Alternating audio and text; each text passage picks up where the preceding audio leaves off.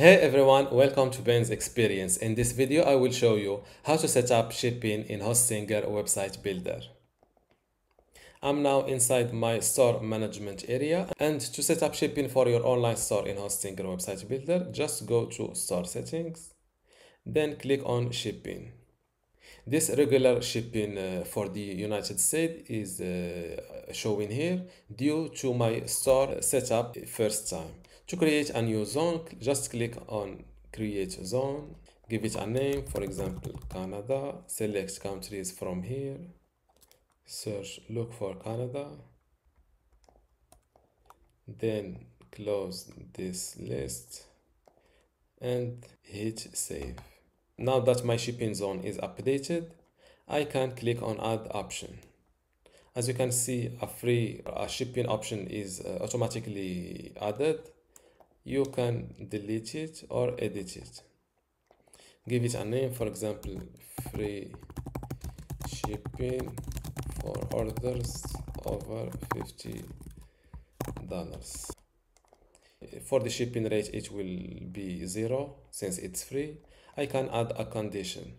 For example, I can go with a condition type of order price.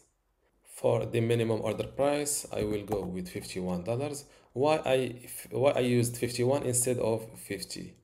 Because the lower bound of the conditions, which is the minimum order price, is inclusive. This means 51 is included, is above 50. For the maximum order price, I will fill nothing. Now click on add.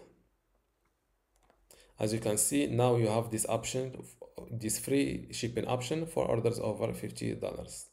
As you can see, the condition is 51 and up.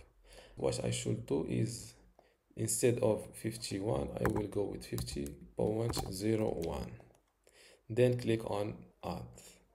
Now my condition is updated. Let's go back to shipping. And this is how to add shipping in Hostinger website builder.